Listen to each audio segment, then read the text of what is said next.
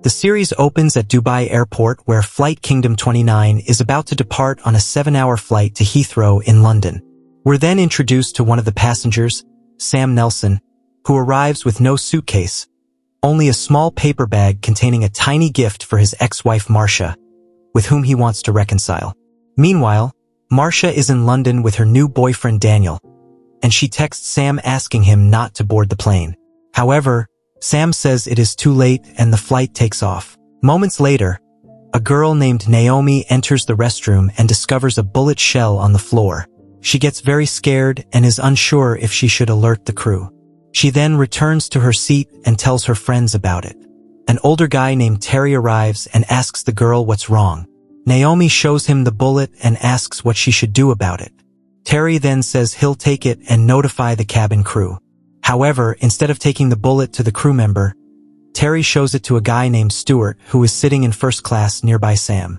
The two discuss how their plan has been disrupted due to the girl's discovery. Meanwhile, Sam observes their conversation and is skeptical of their behavior. Following this, Terry comes outside and lies to the girls, telling them that the bullet was from a soldier on an earlier inspection and that they should not be concerned. Although Naomi trusts him, her other two friends are still doubtful. After some time, the girls are still skeptical, so they call a cabin crew member named Arthur and ask him about the bullet, but he appears to have no idea. Just then, Terry notices this and thinks that they must act quickly before the crew does. Therefore, seconds later, Terry, Stuart, and other passengers named Jaden, Lewis, and Jamie pull out guns and begin threatening the passengers and employees. They tell everyone to take a seat and turn in their cell phones. Meanwhile, the pilot, Captain Robin, notices the hijack and notifies the Dubai air traffic controller of a serious security incident. Just then, a crew member named Colette is forced by Stuart to call Robin and request that he open the cockpit. Stuart confesses that he's aware of their illicit affair and threatens Robin to open the door or he'll kill Colette. Robin then tries to open the cockpit to save Colette's life, but his co-pilot, Anna, forbids it. Robin gets angry as Anna continues to object, so he repeatedly hits her and unlocks the cockpit door. Robin informs the Dubai authorities that the security incident was false and everything is safe, but Abdullah, the person he's speaking to, isn't convinced. But Sam, who had hidden his phone, manages to text Marcia to let her know that they're in a very dangerous situation. Meanwhile, at the Dubai airport, a female baggage handler named Neela receives a phone call from her distraught husband. In the background, their daughter can be heard screaming.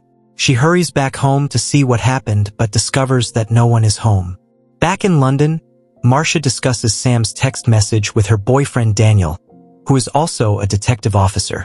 Kai, who is Sam and Marcia's son, claims that his father would never lie and he must be in danger. Meanwhile, on the plane, Sam gets up from his seat, walks up to Stuart, and makes him an offer. He assures Stuart that if they allow him to return home safely, he will help them in doing whatever they want while making sure that they do not make errors. Stuart does not respond, but he takes a picture of Sam's passport and tells him to return to his seat. Moments after, Jamie orders Sam to unlock his phone and checks his texts, but she doesn't find his last message in which he notified Marcia about the hijack. A while later, two men on the plane decide to take out the hijackers. They proceed to attack and overcome Jaden, and his gun goes off as it falls, drawing the attention of the others to the incident. For a while, there is panic since they cannot find the lost gun, but Sam eventually finds it and gives it to Stuart to gain his confidence and trust. In London, Daniel calls his ex-girlfriend Zara, who works in counterterrorism, and requests that she investigate if there has been an incident on Sam's plane. She agrees and calls her acquaintance at air traffic control in London, who then contacts the Dubai ATC supervisor. However, Dubai security clarifies that the security incident was a false alarm, and the message is sent down to Zara, who informs Daniel. Daniel also contacts Marcia and tells her the good news, and both she and her son are relieved. Meanwhile, on the plane, Sam writes something on the back of a magazine and passes it to Stuart. It mentions that the pilot is a problem. He then persuades Stuart to take Robin out of the cockpit because the system is on autopilot. So Stuart asks Robin to explain how the system works, and after learning that the plane can fly on its own, he brings Robin back to a seat. Now that the pilot is in first class, Sam moves on to the next stage of his plan. He talks with Robin using an in-flight game, especially the chat setting. In the chat, Robin informs Sam that no contact has yet been made with the ground authorities. Since they're going to enter Iraqi airspace, if Iraqi ATC does not receive a response from the captain, they will launch military jets, with no one knowing what would happen. Sam then looks at the map to see where the plane is and realizes that they are approaching Baghdad. Moments later, a call comes into the cockpit from a Baghdad air traffic officer. Sam informs the hijackers that the captain must contact ATC since the Iraqi military will shoot down the jet if they do not. The hijackers force Anna to communicate with Baghdad ATC, but they get suspicious and request to speak with the captain. However, Robin refuses to play along, so they drag him into the cockpit. He eventually speaks with Iraq, verifying that they are safe. He then lies to protect them from further investigation. As Robin exits the cockpit, he slightly moves a dial, altering the plane's trajectory. In London, Alice rushes to work at the British Air Traffic Control Center and learns about the security situation involving the Dubai-bound plane. Despite assurances that it's a false alarm, Alice remains doubtful and consults with her boss. Together, they cross-reference flight paths and notice a subtle course adjustment made by the plane, indicating a potential issue. Meanwhile, in Dubai, ATC operator Abdullah initially dismisses concerns but grows suspicious after overhearing conversations between his superiors and their British counterparts. Investigating further, he discovers a security breach involving a passenger named Neela.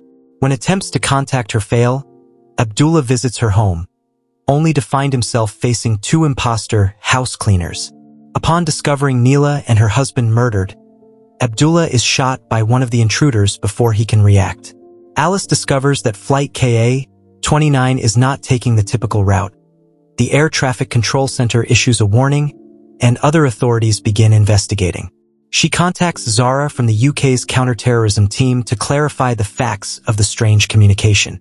After this, Zara goes to her office to notify the duty officer. Eventually, she informs them of the deviation, and Alice explains to the team how she figured out the probable hijack on the plane. Sam overhears fellow passengers talking about something serious, but he's unable to understand a middle-aged couple speaking Arabic. The Egyptian husband decides to inform Sam of an important matter, but his wife stops him since she does not want to put her husband's life at risk. However, a woman named Alicia translates the talk for Sam and Hugo. She says that the Egyptian man claims that the hijackers' guns are fake. When Alicia asks how he knows, the Egyptian man admits he has a 30-year military career specializing in hijackings. Just then, Lewis notices them conversing and threatens them.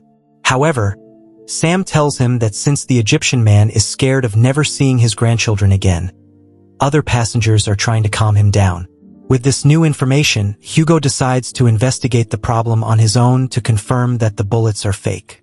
Sam advises against it since it may jeopardize their rescue plan. Still, Hugo says he needs to go to the lavatory by pretending to be ill, where he writes a message on a piece of paper.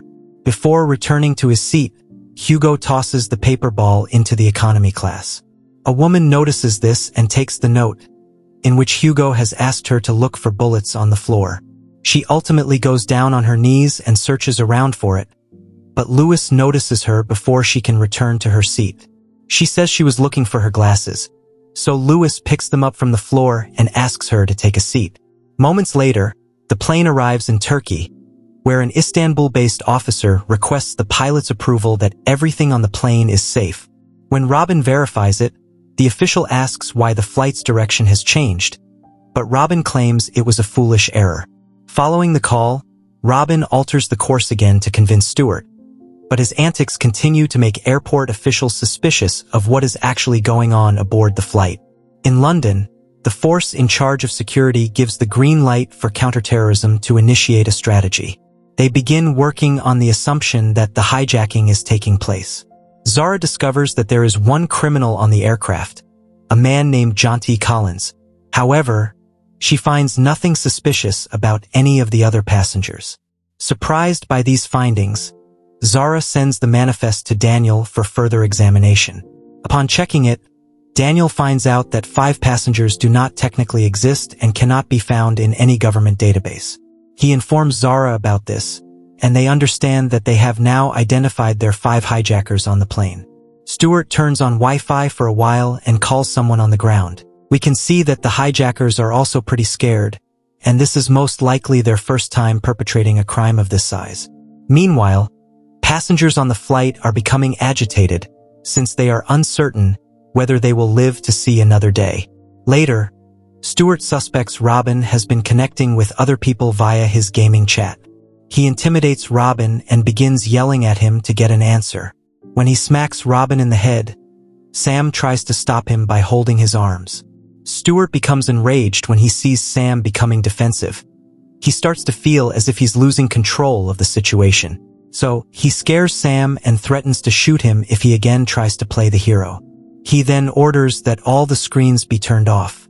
After this, Hugo tells Sam that the fact that Stuart did not shoot anyone during the dispute proves that the guns are fake. Meanwhile, Arthur overhears the conversation and informs them that they haven't found a bullet, but a girl did earlier in their trip. Sam then asks the Egyptian man if he can prove that the bullets are blanks. The Egyptian man then draws images of the real and fake bullets on a piece of paper so that they can tell the difference. Following that, the cabin crew requests that food and beverages be served. Stuart, on the other hand, only allows them to distribute water bottles. While the flight attendants are passing out water, Naomi and her friends are given a drawing of the 2 probable bullets. The girls then claim that the bullet they saw matches Sketch B, proving that the hijackers are using blanks. As soon as Sam gets this confirmation, he decides to confront and eliminate one of the hijackers. He advises Hugo that they must take their chances and eliminate the weakest among them. He considers Terry to be the most vulnerable and requests that Hugo attack him, but Hugo is too scared to even move, and he informs Sam that he can't do it. Meanwhile, in the economy class, a man named Nasir is concerned about the health of his uncle. His uncle requires his insulin, which is stored in a bag inside the cabinet, so Nasir requests permission from hijacker Jaden to get the medicine. But Jaden disagrees and threatens to shoot him. Nasir decides to fight back and goes to get his uncle's medicine. However, Jaden beats him up, and the 2 begin fighting, causing havoc on the plane. While this fight is going on, Sam takes advantage of the situation and sneaks to the back of the plane. He walks past panicked people on his way to the back of the plane. Stuart also observes the turmoil and decides to make his own move. He pulls real ammunition from a bag and replaces the blank rounds in his gun with actual rounds. In the meantime, Sam approaches Terry and attacks him physically, but the fight ends with Terry pointing his gun at him. As Terry continues to threaten him, Sam requests that he shoot, basically daring Terry to do so since he's confident that the gun is blank.